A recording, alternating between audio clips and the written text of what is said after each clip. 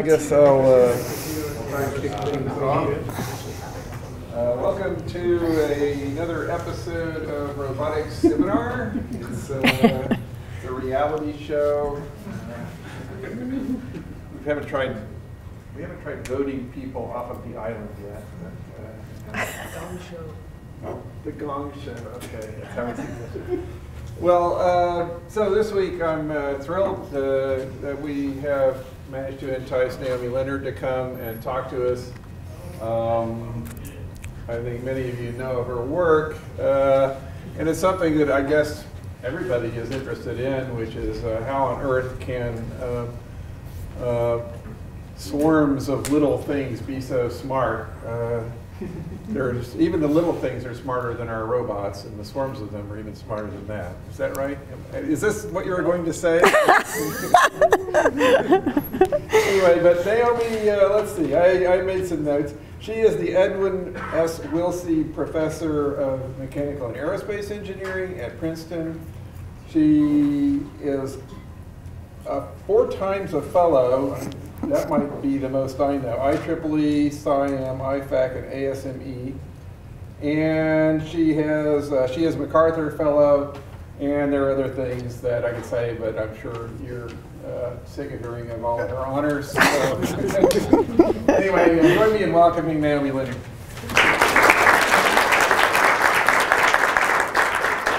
Thank you. It's a pleasure to be here. So I'm going to talk about bio-inspired dynamics for multi-agent decision making. And as you may know well, control theory, for example, as well as other kinds of tools, gives us methods for generalizing across a wide variety of systems so that we can answer questions about fundamental trade-offs, for example, in robustness or in accuracy or in efficiency and more. But as systems operate in increasingly complex environments, we actually are facing critical trade-offs that we don't yet know precisely how to address. For example, how is it that systems can be reliably stable in the presence of disturbance and yet also flexible and adaptive in the face of a changing environment? So my perspective is, well, I mean, there's lots of ways to think about this kind of problem, but I think we have a lot to learn from nature. And I want to sort of convince you of that and then give you my take on that. I mean, I think number one reason is that natural systems, at least from what we can observe, balance flexibility with stability, this difficult trade-off, remarkably well. I think also, when I say learning from nature, I think learning from people who study nature is also part of the story, because what we find, at least from my own experience, is that collaborating with natural scientists or social scientists, even artists who think about human behavior, is really generative in the sense that the questions that we ask as control theorists or dynamicists or roboticists can be informed by the questions they ask. They might be looking at similar stories but asking different questions, which can inform our questions, can inform our theory, can inform our practice. And then a third point, as a sort of control theory person, I feel if you look around at all these natural systems, feedback is everywhere. And so I think, we who think about feedback are in a good position to start thinking about what we can learn from these natural systems. And so today I'm going to talk about this idea of flexibility and stability, but in the context of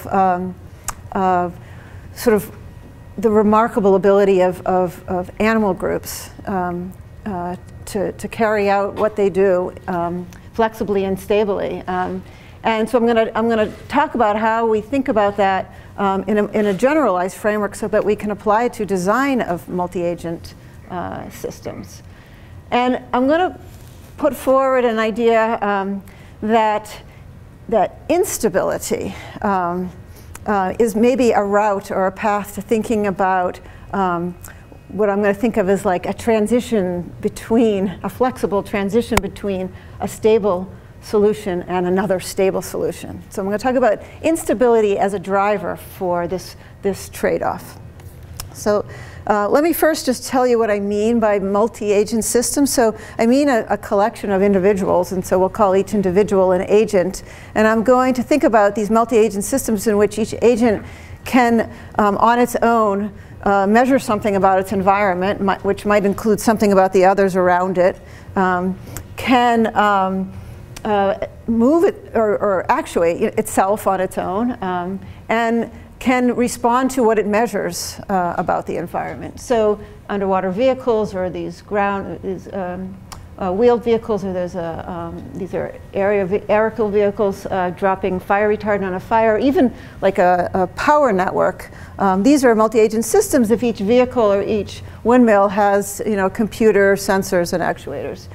In the same way, animal groups are multi-agent systems because each animal in the group can sense something about its environment, including some of the others, can make its decisions in response to what it senses, and can actuate, can fly or swim in these examples. And the questions there's some parallels in the questions. So in the case of the engineered systems, we'd like to figure out how to design dynamics or control laws for the individual so that at the level of the collective, we get this kind of robust yet flexible behavior.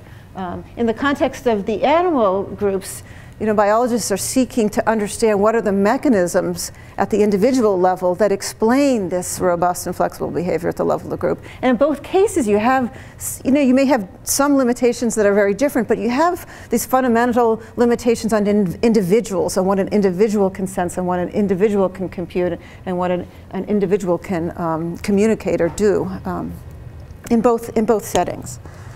So I just want to start with this pretty video, which I stole off the web, because I think here you can kind of see a group of fish responding in this very smooth way, I think, of a flexible yet robust to something that's going on in the environment. Because first they get into this toroidal, the spiraling motion, and then something must happen in the environment because they're going to transition very smoothly into a kind of a polarized motion. And to explain these kinds of behaviors, the biologists use a variety of different models. This is I also stole this from the web, but this is a common sort of sensing model. So like a focal fish might have rules that make it repel from anybody who's too close, make it attracted to somebody who's a little bit too far, but they can still sense, and then align with anybody who's at a nice, say, body length away. And these are just a couple of examples of really lovely papers. So Danny Grunbaum showed that using a model as simple as this, that a group could find the source of like a plume in a very turbulent environment in such a way that an individual couldn't do that.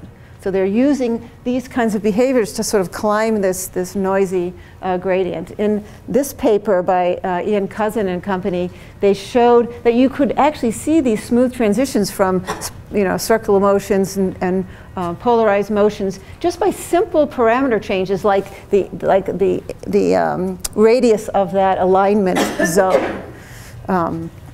And so here I wanted to show you some of the kinds of things. This is way back when, so this was a long time ago, that I did with colleagues and students, where we were inspired by just these kinds of ideas of getting so much more out of the group than one could get out of individuals.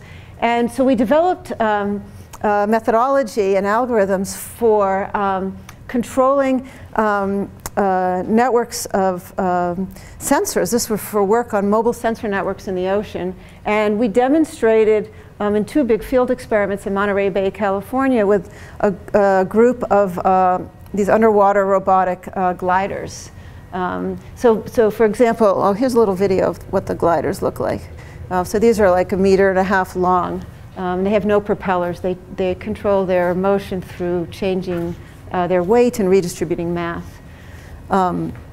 So in the top figure, I'm showing you back in 2003, what we did was develop algorithms for controlling formations. So what you're going to look at here in this video of about 12 hours of the experiment, I don't even know if you can see the vertices of the triangle are the gliders themselves, and they're going up and down as they move, and you're going to see them moving in the plane.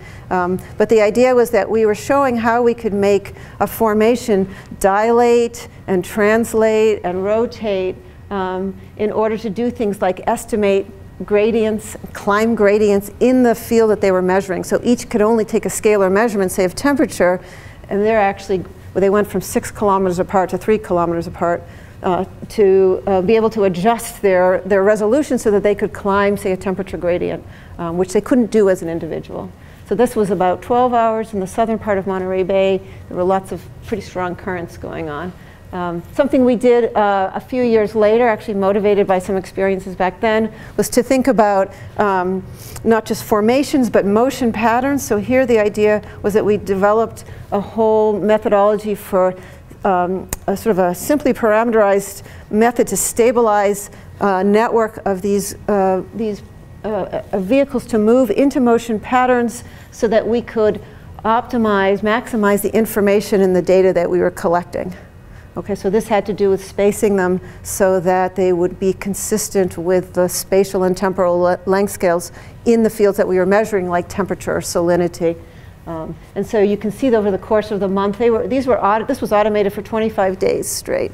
And they're moving along these colored patterns. The vector field you see in the back is an estimate from the data collected by the gliders of the flow field. So they get pushed around a lot. But they're trying to coordinate their motion. The gray lines show you who's dancing with whom at any given moment. I mean, this has motivated me. So more recently, we've been looking at these problems. I like to think of the gradient climbing one as sort of like exploiting the data that we're collecting, and the second example is kind of like exploring, because we're trying to minimize uncertainty in this field that we're sampling. And so more recently, we've been looking at putting those problems together for search using the multi-arm bandit framework. So this is the idea that if you have a distributed resource and you discretize your space, you can think about each cell of your discretization as an option. And when you sample it, it's like you get a reward, you get a measurement, but it might be a noisy measurement. And the question is, how do I explore and exploit and maximize the information I'm collecting? So if it's like spilled oil in the Gulf of Mexico, how do I make sure I go to places where there's high concentration? And so this is just a demonstration of this in the case where we did a lot of work in trying to understand how humans make these decisions. And so we looked at generalizations of multi-arm bandit problems with Bayesian decision makers who in particular would have a prior on their correlation that could be defined in terms of like the distance between like the spatial distance between two options divided by this length scale lambda. So you can see in my, this is a big 20,000 gallon tank I have in my lab at Princeton, 3 different robotic implementations of a multi-arm bandit algorithm. In each case, the individual robot has a different measurement, or different prior on that lambda on the spatial scale. So the guy at the top is going to do way more exploring than the guy on the bottom, because he doesn't realize that the resource is clumpy. Thinks he has to check out every single option. We've also brought this into the world of collective behavior. So this is a similar kind of experiment. So now there are 20 options here. Again, I didn't tell you this, but in the previous case, the color scale tells you what the reward magnitude is. So the red here is the highest reward. It's the one that maybe has the most spilled oil or the highest temperature. And so now we think about how agents communicate information. And so this is like the multiplayer, multi-agent problem where they're searching these options. And in this case, it's a directed communication. So the green guy is getting information from the purple guy, but the purple guy is not hearing anything back from the green guy. So the green guy gets to sort of sit pretty on the best option. Every once in a while goes to the second best option, that bright yellow one, whereas the purple guy has to do all the exploring from him. But we're interested in sort of the role of the network structure. If you have a whole bunch of these, how they should and can collaborate and do better as individuals and as a group. Okay, so that was meant as sort of background, because the problem I want to talk to you today is I think sort of somewhat even more fundamental, which is, you know, in that setting, say in the ocean where we were moving around, we had the vehicles moving around these patterns, you know, how is it that we could get the group even to make like the fundamental decision to switch the pattern? When we switched those patterns, that was human in the loop. We had some, every couple of days we could switch the pattern out. But what if I wanted the group to decide, oh, the currents had changed, we should be going the other way, or maybe we should, you know, move a little bit offshore because something interesting is happening, and just change the plan. So how do we enable a group of sort of distributed individuals to make a decision all together? I mean, all kinds of problems, like has a change been detected, which direction to go, which alternative is true, which action to take. And the idea is that the animals do this, and they do this flexibly and robustly. And so my question is, can we somehow abstract out something fundamental about the mechanisms that live over here so that we can connect up through this abstraction, this model, to the design problem, and even go back and forth. If we learn something here, it might help us ask new questions about the biology, or the biology might be extrapolated. We might be able to go outside, and in fact we probably should go outside the parameter ranges inside here, but if we can abstract out, then we'll have this platform to make these kinds of connections. So this is what I want to tell you, and I'm going to start by giving you a little background on two studies of animal groups. One is fish and one is honeybees. And I want to show you how in these two stories of fish and honeybees, instability through a bifurcation is really key to thinking about the flexible and robust behavior. And so I'm just showing you a pitchfork bifurcation. In fact, I'm going to be talking about pitchfork bifurcations today. And so what I mean is, this is a plot of the solution to the dynamics as a function of a parameter that changes on the x-axis. So to the left, we see we have one stable solution. For us, it's going to be like sort of indecision, can't decide between the two options. And then as that parameter increases, we go through this sort of critical, this singularity, essentially. And at that singularity, so it's at the origin here, that originally stable solution becomes unstable, and we get these two new stable solutions, right? And so, in fact, this is a very symmetric story, and it's actually through these kinds of symmetries that one can find a lot of these symmetric bifurcations. So here, it might mean for us that, say, the value of two alternatives is equal and we're trying to choose between them. Or it could be that we have two alternatives and we have two equal-sized subgroups, one preferring one alternative and one preferring the other alternative. So that would be another kind of symmetry that would lead us to this kind of pitchfork bifurcation. But the theory behind bifurcation, this singularity theory, for example, allows us then to understand what happens when we break the symmetry. So what happens when there are perturbations. So we want to think about the symmetries as kind of like a normal form, a place to start, and then we want to understand what happens in the more complex setting where we don't have those symmetries. So for example, singularity theory, which I'll tell you a little bit more about for bifurcations, it's called an organizing robust bifurcation theory. It tells us, in fact, for the pitchfork bifurcations, all possible kinds of perturbations from that picture. In fact, you can only get 4 different kinds of pictures. This is one of them, which you can see looks kind of like that.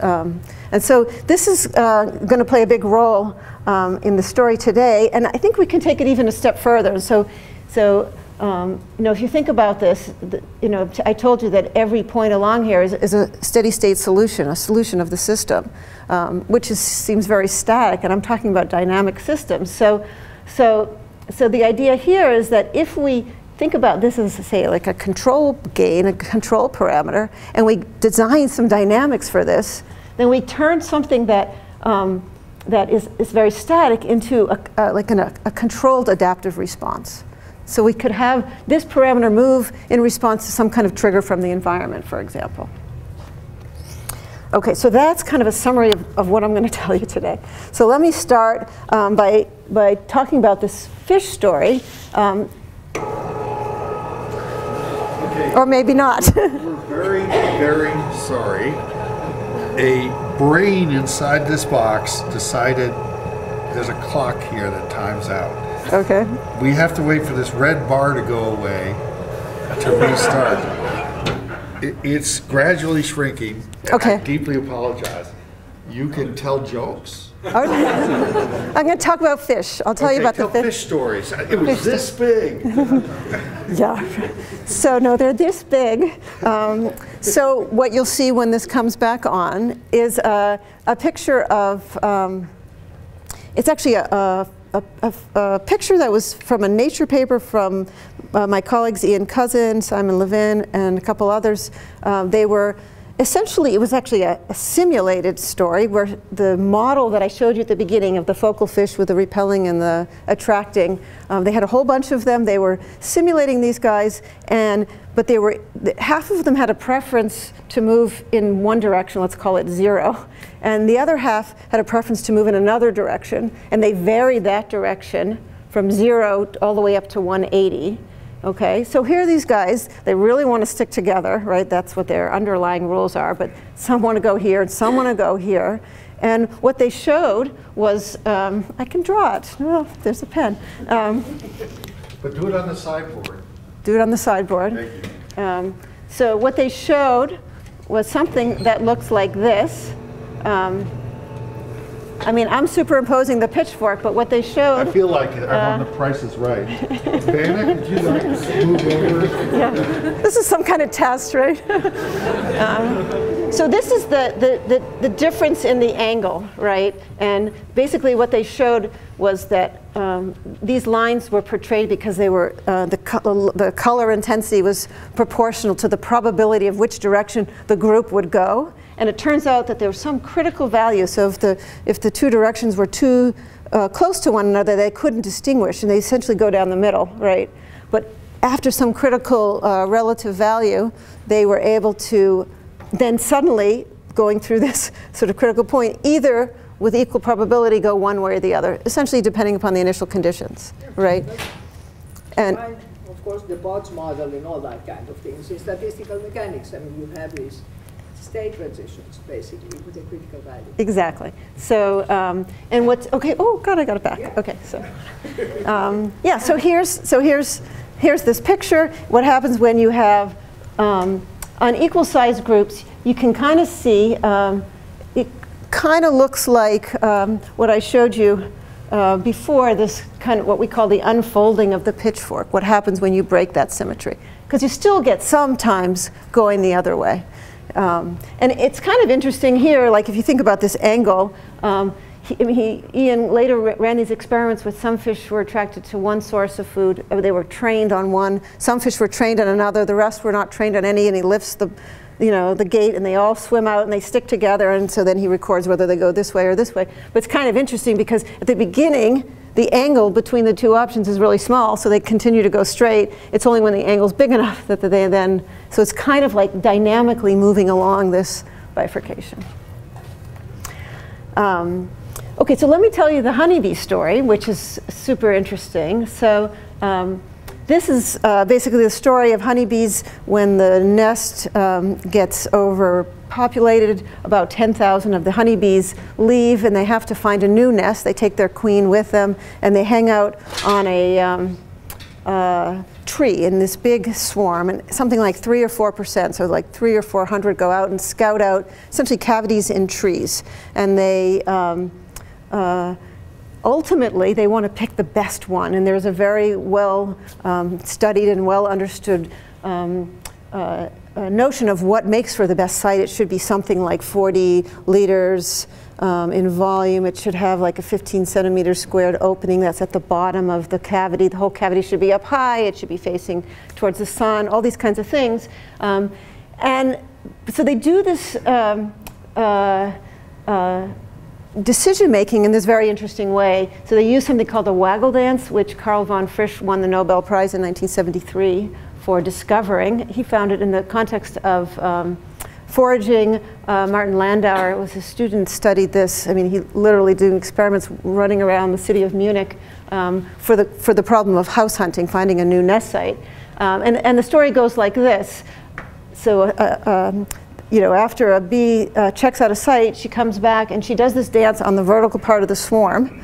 And she makes this kind of trajectory, and it kind of looks like that. It looks like this big vibration, because what she does is she vibrates her abdomen, or I guess she's going this way, and then she does this return loop, and then she vibrates her abdomen and does this return. So it's kind of like a figure 8. But she's communicating 3 things. She's communicating the direction of the site she visited, the distance, and the quality, which I'll call VI of site I. And she does that as follows, like this angle at which she's doing the vibration relative to gravity is the azimuthal angle between the site and the sun. Incredible. The number of vibrations is proportional to the distance, and the liveliness, like how fast this is relative to this, and also the number, the total number, is the quality. So like 100 is 5-star hotel, you know. 10 is like not a great motel. And so then there's this whole deliberation. So, okay, what do you do with that? So what they're trying to do with the waggle dance is recruit. So at the beginning, let's say we have 2 sites, B is better than A, VB is greater than VA, so somebody goes out to A, somebody goes out to B. So they scout, they commit, and then they come back and they start recruiting. They do this dance, they go back, so they recruit, they go back, they keep going back. Anybody who's been recruited will go back too. But what happens is if they go back and there's not a lot of reinforcement, their interest will wane. If they go back, however, and there's maybe 25 or 30 at that moment, it's a snapshot, so they realize that there's basically a quorum decision. So they say, oh my God, all 25 or 30 of them come back. I don't think they say, oh my God. I say, oh my God. They come back, and they use a different signal. It's called piping. And so basically they tell everybody, hey, everybody, we've decided. I don't know how well that would work with people, but all the others say, okay, we've decided. And then they all start piping. I mean, they hear the piping, and then gradually everybody's piping, and then they all move to the site. And they're able to pick the best of N. It's been shown. People have written down models. Okay, maybe 99% of the time in the real world.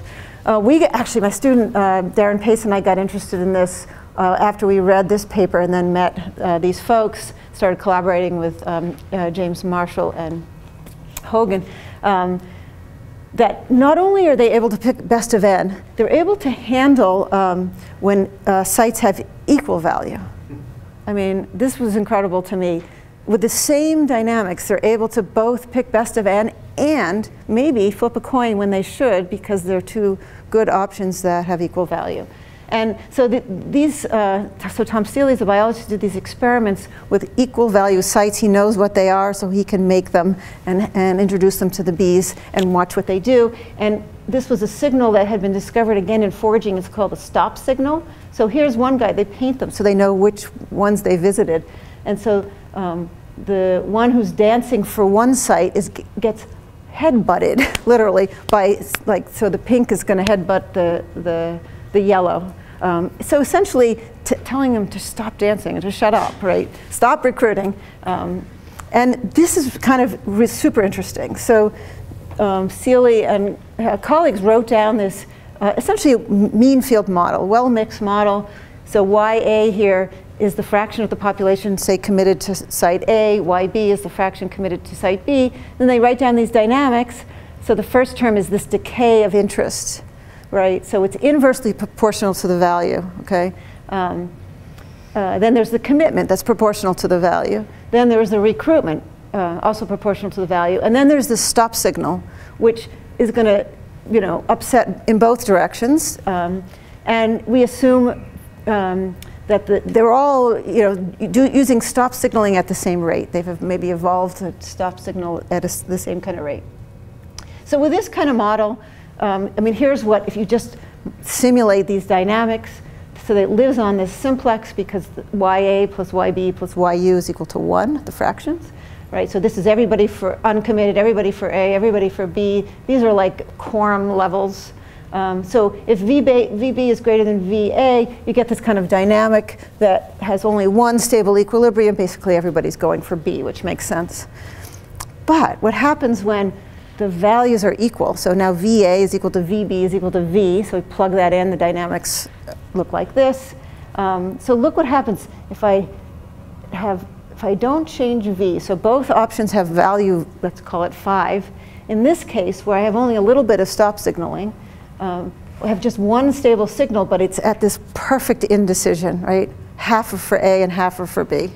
But if I increase stop signaling, that indecision becomes unstable. So the solid signal, the solid circle is a stable equilibrium. The empty circle, the hollow circle, is an unstable equilibrium. So this becomes unstable, and I get these two stable equilibria. So sort of depending upon initial conditions, I'll go one way or the other, which is like flipping a coin, right? And so then this is what it looks like if you plot what happens. This is a projection of what happens as the group of the group. So YA, everybody's for A at the top, everybody for B at the bottom, as a function of this stop signaling rate. So when it's low, we get just here, blue is stable, red is unstable. So we get just the indecision, YA equal, YB is equal to 0.5. And then across this critical value, we get a decision. It's already pretty interesting, but here it gets even better. So this critical value, we call this value-sensitive decision-making because the critical value of sigma, how much stop signaling it takes to start towards a decision, depends, it's inversely proportional. It's like V cubed divided by V to the fourth. So it's inversely proportional to V. So what does that mean? It means if it's higher quality, this critical point moves to the left, which means if I've evolved to use this much stop signaling, I'll make a decision. But if the value is low, it'll move to the right, and I won't make a decision. I'll maybe wait for a third option to come along. Because I shouldn't flip a coin if they're really bad, right? I should pick if they're good. And you can see this again in this plot where I'm plotting the value as a function of the stop signal. So this line here is that inverse 1 over V. It's not quite 1 over V. It's this expression. But everything in here is indecision, and everything in here we get the two decisions, one for each option, right? So if I'm using say 1.5 for my stop signaling, then any value below, I don't know, 3 point something, I'm not going to be able to make a decision. But if they're good enough, I'll be able to make a decision. And so this is when I start thinking like, well, this sigma, what if it were a control game? What if you could actually, maybe the bees, I don't think he's done the experiments to know whether they change their stop signaling rate, but one could ask that question. Or if you were designing for robots, you could just design dynamics for sigma, right? And you could, so for instance, here's a little simulation where we put in some noise on those rates, and we're looking at what the population's doing as a function of time now for V equal 3. And then here's what I'm doing with sigma over time. I'm basically ramping it up linearly. So it's like I'm moving along my bifurcation plot. In this case, it picks A, right? After I cross this critical threshold, which was 1.7 for value of 3. And we get all sorts of really other interesting things because of the fact that this is a pitchfork bifurcation. So this is the story that we know. Let's suppose we want to perturb now from equal values, right? So V bar is the average, and delta V is the difference between VA and VB. So if I look at this, when VA is a little bit better than VB, I get this perturbed. In fact, what I told you sort of at the beginning is that we should expect this, some kind of one of the 4 unfoldings of the pitchfork bifurcation. And we get all kinds of really interesting robustness features, as well as sensitivity features, right? Like, what's the slope of this? Where does this thing live as a function of the parameters inside my system? This is showing the decision of the group as a function of the difference between these two. So if A is a lot better than B, and then it starts to get, or B starts to get better too, you cross through 0, you have to cross past 0. V has to get significantly better before you make a change of decision. Otherwise, you could be flitting back and forth between A and B if, with noise over this. So you have this hysteresis that gives you some robustness to fluctuations in the values of these. Okay, so let me give you a little bit of background on this singularity theory so that I can kind of bring in our story. And so singularity theory sort of starts with this idea of what's called the Lyapunov-Schmidt reduction, or any kind of reduction that allows you to take your dynamical system and reduce it to a single equation that describes the solutions of your system. And so here, like a singularity, right, would be a fixed point with the first derivative has a 0 eigenvalue. So the Lyapunov-Schmidt reduction is essentially like projecting the dynamics onto the sort of that eigenspace that corresponds to your 0 eigenvalue. So here G is kind of like this reduced expression for the solution of your system in this singular direction. Y is like the reduced scalar state, and lambdas are a parameter. Okay, and so what this the theory, so if you look up Golubovidsky and Schaefer's book, it basically allows you, once you do this reduction, to solve this problem, to say what, you know, how can I take this and identify what kind of bifurcation I have? Like, can I look at some derivatives of this G and just know what kind of bifurcation it is? Because if I can, then I have this, they have this whole classification of all the different qualitative types of bifurcations, and they have this idea of how you enumerate all possible perturbations, small perturbations, near this singularity, right? So it's just a way to classify and systematize this idea of bifurcations and then what happens as you introduce perturbations. So for example, you know, we have this G, and they can tell you what this capital G, which would be a family of a k-parameter family of functions. The parameters are alpha 1 through alpha k, so that when the parameters are 0, you just get your original G. But if you add a perturbation to your solution, then you can write it as this expanded function for some value of alpha. It's easier to see it in the example of the pitchfork. So in the pitchfork, the normal form for the G just looks like lambda y minus y cubed. So this means that any reduced G that you get for your system maps onto this. Right? So this is where we have this idea of how we can sort of rigorously think about all these particularized examples of decision making between two alternatives where there's symmetry, giving us a pitchfork bifurcation, how we can connect them. Okay? So this is the picture we get. The recognition problem would be you solve for your G if it satisfies those partial derivative conditions, then you know you have a pitchfork bifurcation, you know it's mappable onto this normal form, you know that any perturbation can be expressed in terms of an expanded solution like this.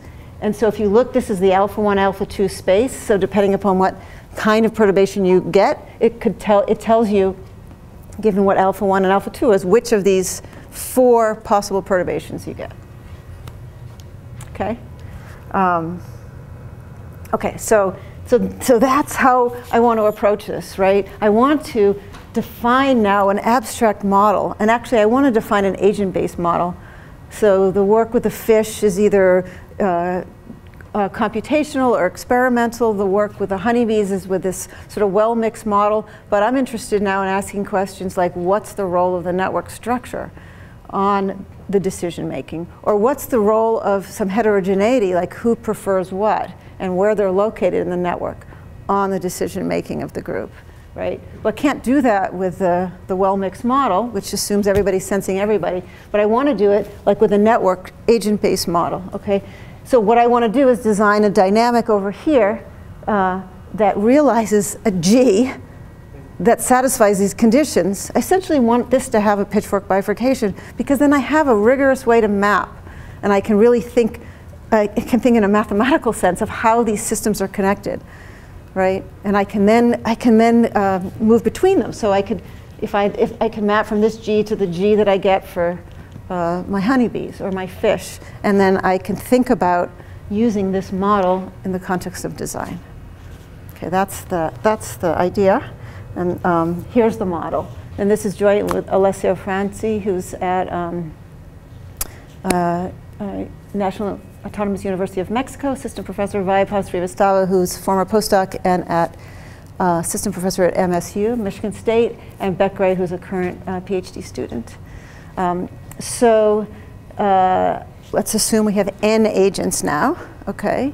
Xi is now going to be a scalar opinion of the ith individual, and I'm going to think about now if it's positive, it's for alternative A, if it's negative, it's for alternative B, if it's exactly 0, it's completely uncommitted. And I'm going to assume that they're connected through a network. I'm going to think about the state of the group as just the average of the opinions of the group.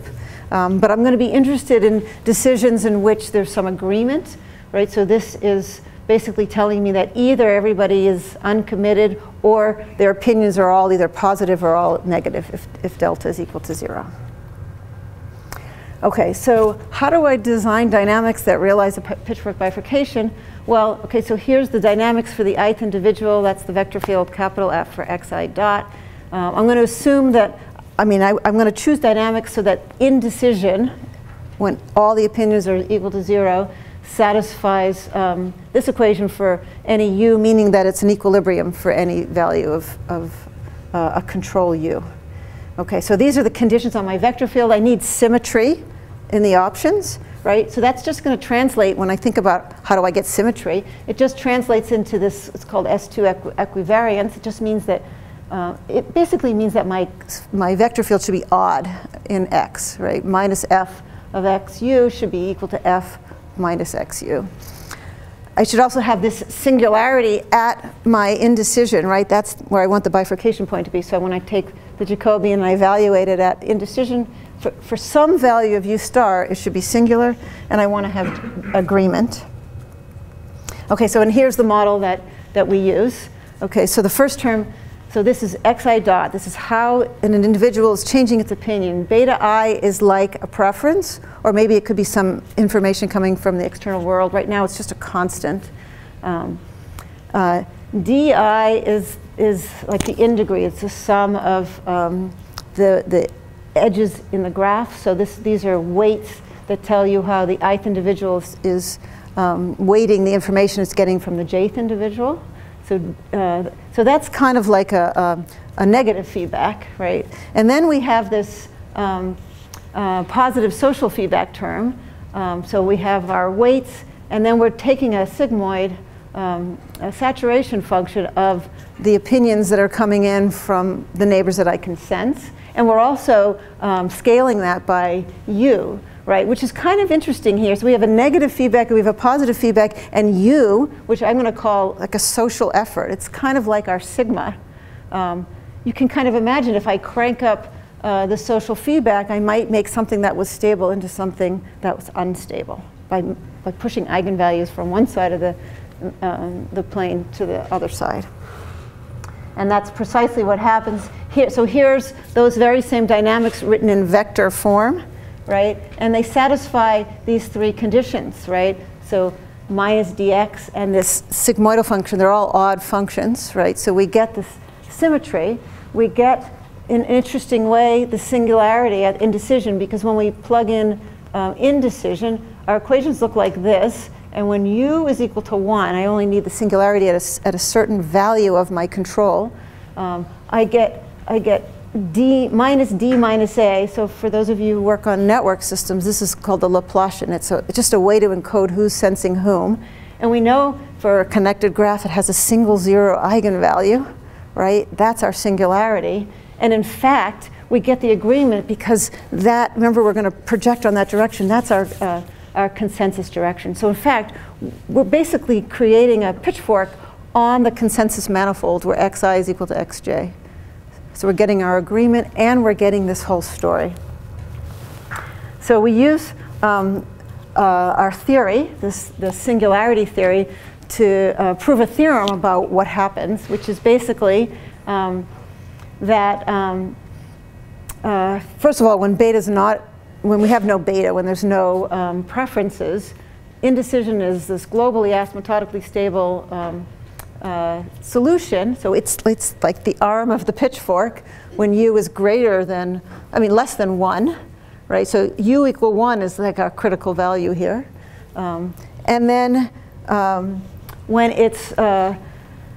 u is greater than 1, we get these three solutions that we can just compute from this scalar equation when y intersects with u s of y. So when u is less than 1, it won't intersect, right? When it's greater than 1, we'll get these intersections. And those would be the two stable branches. And we get other really interesting things. So when beta is not equal to 0, we want to understand what the influence is of individuals on the decision. And the way we understand that is kind of like the way this unfolds when we have asymmetry, right? Remember, we get this decision, like which way does it even go? Because you might have 3 guys who are for A and 3 guys for B, but doesn't it depend on where they are? And in fact, this tells us that. It tells us how our G, the derivative of G with respect to information heterogeneously applied, depends upon this Xi, which is the ith component of the left eigenvector associated with the 0 eigenvalue. It's called eigenvector centrality for those of you used to these centrality measures in network systems. I'll show you some examples. We also look at the case in which makes more sense for a distributed system, that everybody has their own UI. So like right now I'm thinking about a single scalar U, but if everybody is controlling their own social effort, we can solve the same kind of problem, and now the bifurcation parameter would be the average of the UIs. Okay, so it's easier to explain in pictures. So here are 12 guys that are connected through some undirected graph. Nobody has any preference. Those are going to be the open circles. We get our pitchfork bifurcation as promised, or as proved. Now we give like 4 guys that prefer A, 3 guys prefer B. It's an undirected graph, and so the majority is going to win out. Okay. We get the same kind of hysteresis. This is all coming straight out of bifurcation theory. If you have a pitchfork bifurcation, you get this kind of hysteresis. So now it's in the difference in the strengths of these preferences. Okay, so if there's fluctuation, we won't have to worry about. We can be robust to that. Also, so that third result of the theorem, if we still have 4 guys for A and 3 guys for B, but we mess around with the network structure, so now it's directed, and so edges have changed a little bit. In this example, we get the sort of the non-intuitive result. So the 4 guys for A lose out. The 3 guys are just more central in the sense of eigenvector centrality, and so our theory predicts that these 3 guys will win, that the group will go for B more readily than for A. We also get interesting things. So in this case, we have 4 for A, 4 for B, and 4 don't have a preference. And the ones with preferences don't talk to each other. And so we have all this nice symmetry. There's preferences, but we still have symmetry, so we get the symmetric pitchfork when beta is equal to 1. But now we get something interesting that happens just because we increase the magnitude, so how much they prefer, and we get, this is a subcritical bifurcation, which I think is kind of interesting, because remember, if we think about like giving dynamics to U, here it's this kind of soft decision, it's very slow, right? But here we would get what we might call a hard decision, right? Like you're moving along and then you jump up to the stable solution and then you decrease and you jump down, or you could do oscillations, or you can jump down here if there's a little bit of noise. And you could imagine like an allocation problem even, where you're switching regularly between 2 options. We also can recover the value-sensitive decision making. So this is very similar to what we have before. So here, this nu I is like a preference.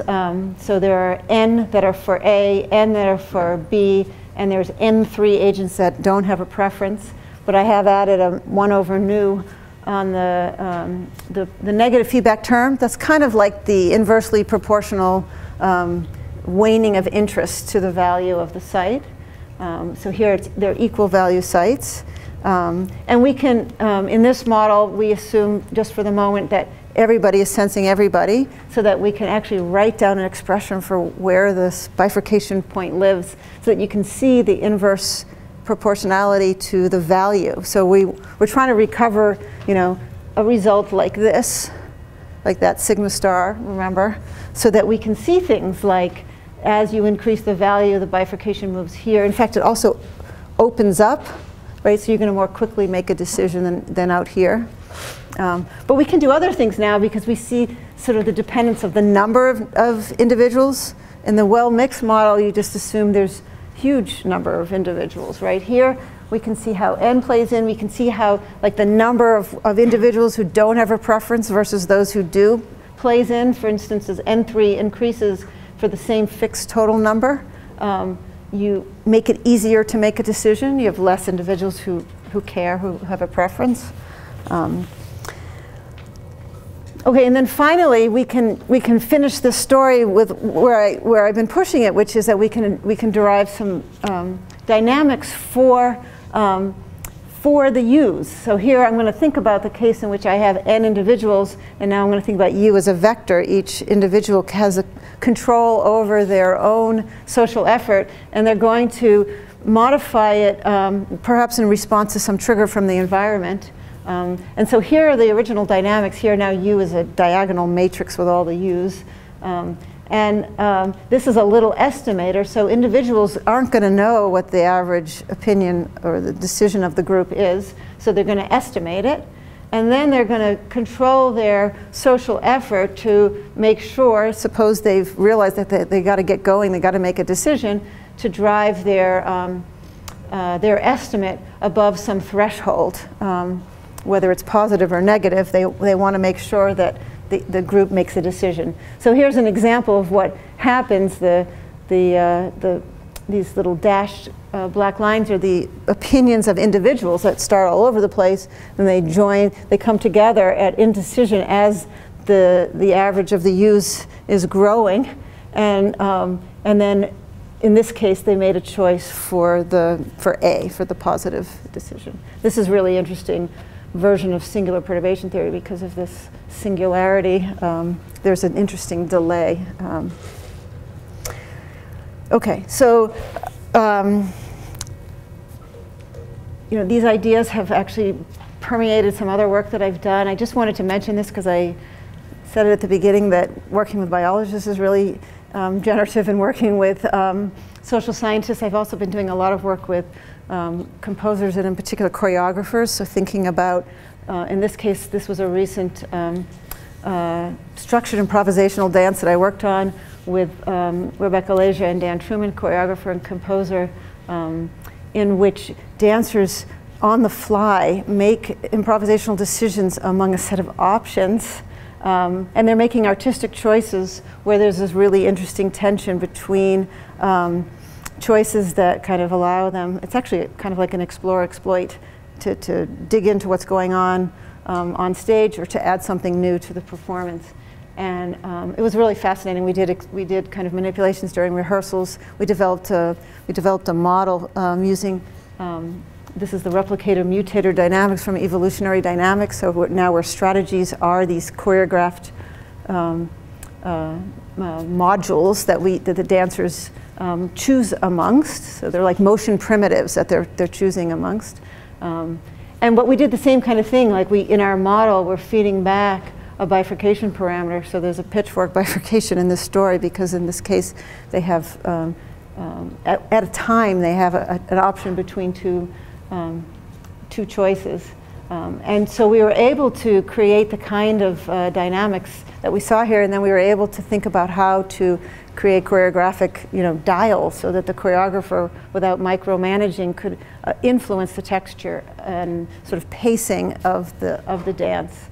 And we also developed new kinds of rules that she ended up using in practice, so that the dancers would develop interesting new ways, to think about creative choices that ended up showing up in the performance. This was actually premiered 2 years ago in New York, in a theater in New York City. But it's kind of interesting. It's also given us this. We're thinking ahead to how you generalize this to more than two options. So this is the transcritical bifurcation associated with like symmetry of three options, or three subgroups who have three different equally sized options. So there's lots of interesting things to be done there. But let me summarize.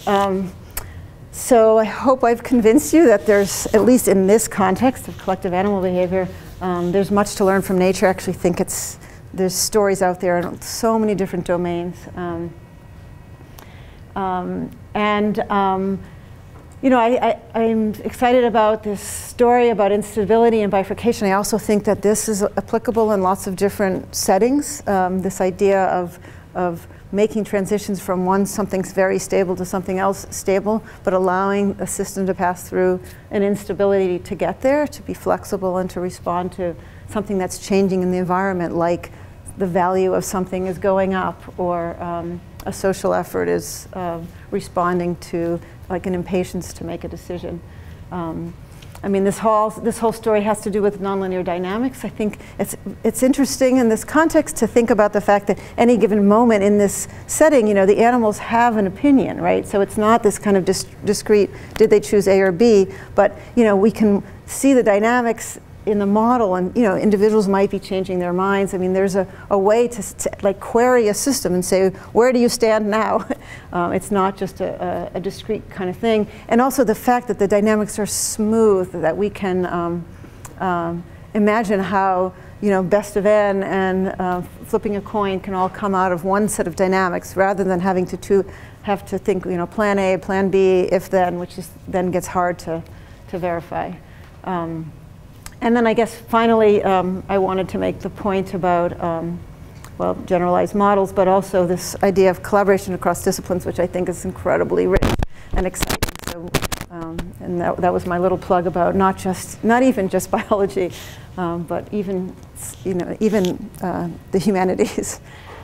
So let me just thank my group, my husband and 2 daughters who inspire me all the time as well, and my funding support. Thank you.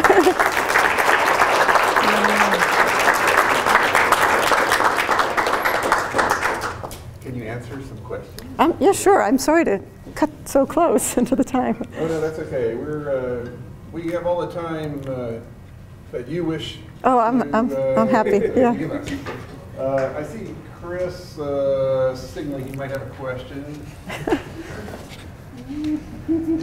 Okay, this obviously applies to Facebook and Twitter, except instead of decay of the individual, we have a positive feedback that we become more extreme over time. I want to know whether this stuff works under those conditions, and how are you going to get the Russians into the picture? You know, at one point I was thinking about these, you know, like doing some of the stuff that we do on the real line, like from you know, 0 to 1 or -1 to 1 on the circle, right? Because if you go all the way around, you know, Yeah. that the extremes can meet in the other direction, right? So maybe that's one way to think about it. But can it work if everybody becomes more extreme? So, yeah, that's an interesting question. So, I mean, in our model, yeah, you could model like crazy high preferences, right? So those betas might be good measures of somebody being really intransigent. Yeah, it kind of depends what you mean by extreme, and whether our model can handle it, I don't know. Yeah. In the bees, who's controlling the sigma or the temperature or whatever? Yeah, so the sigma, I mean, so as far as we know, it could be that sigma is just fixed once and for all. They may have evolved to use stop signaling at some certain rate. I mean, the experiment that Tom Seeley did was essentially he had 2 of these him-made cavities. I mean, they're made them out of wood. These boxes that they go and check out, and he just makes them about the same quality, and then he watches what happens, and they use the stop signaling. But I mean, and that already took gobs of time, right? So I don't think he's gone and then run an experiment to see if you change the conditions, or if you, you know, how do you understand whether sigma can change over time? But it might be that we can try to understand something like that in a different species, right, where there's something similar. where there's this, I mean, so there's a speed accuracy trade-off for these honeybees in some sense, although accuracy absolutely dominates. So they do have some time. They will wait for a good option. So it's not clear when they would have to start increasing this. In his setting, so he does these experiments on an island in Maine that has no trees. So these are only the two, right? So maybe they do up that rate if they're not making the decision, because waiting for a third. I mean, because they can read the waggle dance signal, if one of the bees finds a rogue cavity somewhere, the graduate student sitting and watching the swarm will remove, I mean, you'll see that this is not. That's the Russians. All right, I got it. What assumptions are you making about communication signal propagation, rather than just the connectivity of the graph, of course? Yeah, I mean, right now there's nothing very interesting in there, right? We're just assuming that, but yeah. Because that obviously. All delays and all those kinds of things. I mean, but that's what you can do once you have an agent-based model. You can start putting that in. You can't do it with the original one. So the first step was to try to just segue from this setting where we can't ask those kinds of questions to one where we can start asking those questions. We just haven't, in this setting, asked that question yet. So if we looked at like sequential or combinatorial decision making, so maybe we have like a bunch of really well-dressed bees. They've got to like pick out their shirts, and they've got to pick out their pants and their shoes, and maybe they all want to match or something like that. Do you get interesting dynamics in these cases? Can you design these types of? So what do they want to do? So you have a bunch of bees maybe, and yeah. Some of them want to wear like one type of shirt and another type of shirt. So you have these same sorts of dynamics, but then you have it hierarchically. So you have maybe like they have to pick out another thing, combinations of those things. I see. Then you get so they want to make it larger spaces of decisions and outcomes. So there's multiple parameters that they want to make decisions over, and that they're doing it in sequence. Is that what you're asking? Or maybe in sequence, or maybe in some way. Like, has that kind of question been addressed, or in the context of honeybees? Maybe. Yeah, I mean, so like, well, we look at sequential decision, like in the multi-armed bandit story, right? We look at individuals making sequence of decisions among n options. So I mean, is that kind of close to what you're thinking about, or? Yeah. Yeah. So I really enjoyed your talk. Thanks. I looked at the fish tank and the multi-armed bandit studies. I wanted to understand more about what you were expecting to see with a more biomimetic system that you wouldn't see in silico. Like what's there that you don't get in the simulation? Or is it just that it's computationally expensive to do the sort of simulation you wanted to do? What you get, you mean when you watch real animals versus a simulated? Is that what you're asking? Yes, but didn't you have like robot fish? Oh, yeah. And so I guess the question was, oh, you saw that. animals you would look at, you'd be like, okay, I'm actually looking deeply and I'm seeing something new. And you're looking for behavioral traits. Yeah. But okay. So the robot fish. Yeah. So what we did. So this was a while ago. We had fish in this shallow tank, and then we made a little. It was like a cast of an already dead fish that was on like a little sled with a magnet, and then we put a robot under. So the tank was off the ground, and then the robot had a magnet. So essentially we could drag this thing around. It was a lot easier than building like an articulated swimming fish. And the whole idea was that, so then we had, cameras overhead, so we could do the processing so that we could compute things about the group, like where is the center of mass? We estimate some kind of like perimeter of the group. And originally we wanted this little fake fish to be like the real fish, but it's so hard to get fish to accept this thing that doesn't smell, look, nothing like a real fish. I mean, we tried, but so then we ended up making that fish into a predator, right? Which is a lot easier. Right? Some threat. It might not even be. They might not think it's a fish. It's just something scary. But then we could try little algorithms like, have it head for the center of mass of the group, or have it wait till the closest fish. So the idea was to try to introduce some feedback into the system. So we're doing, so we work with Ian Cousin. I don't know if you know. Ian is he works on collective animal behavior. He was at Princeton for a lot of years, but he's at Max Planck in Constance, Germany now. And he does all kinds of really interesting things with like holograms and things like that, so that you can suddenly now get control over fish that are swimming with other fish. But the idea is to try to insert some feedback to see, like design some feedback rules for the fake fish to see if you've got it right, like see if they can swim with them or see how they'll react to them. And, yeah, I mean, because so he showed me this data and we ended up writing a paper about this fish that seemed to oscillate in their velocities. So they would accelerate and then they'd decelerate, then accelerate and decelerate. And then when you looked at pairs of them, they were doing it out of phase. So if you were moving with them, it looked like they were kind of doing like this. I mean, crazy, right? So then we tried to understand what they were doing. And so then we tried to think about creating fake ones to do this kind of oscillating out of phase to see if we could get them to dance with us or mess it up, these kinds of things. So there's a lot of different kinds of dynamics that you can explore if you can have some control over it. I mean, that's working with animals is hard, and that's why it's fun to work with biologists who are really good at coming up ways to train them or acclimate them. Yeah.